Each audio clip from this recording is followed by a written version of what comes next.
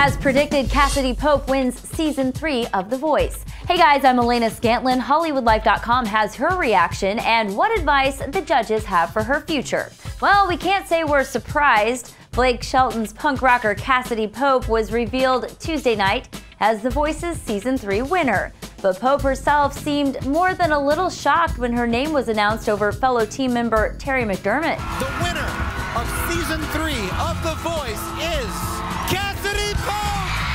Congratulations! She later tweeted her excitement, "Holy moly cannoli, I won!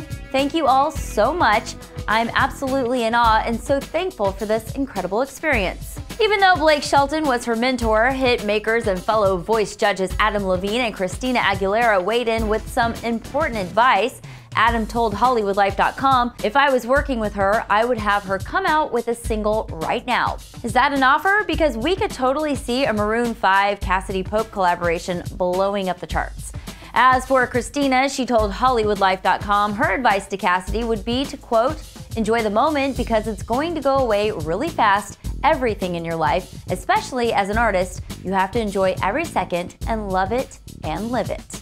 As for what to expect from Cassadee now that The Voice is over, the songstress tells Us Weekly, quote, "I would love to do the pop rock thing that I've been wanting to do, but I also know that I've gained some amazing country fans and I know how hard it is to get into that world, so I would add a little country element to it." See the arrows? Click on them to watch the next or previous story. To stay up to date on everything Hollywood, log on to HollywoodLife.com and subscribe to ENTV for all your entertainment news first.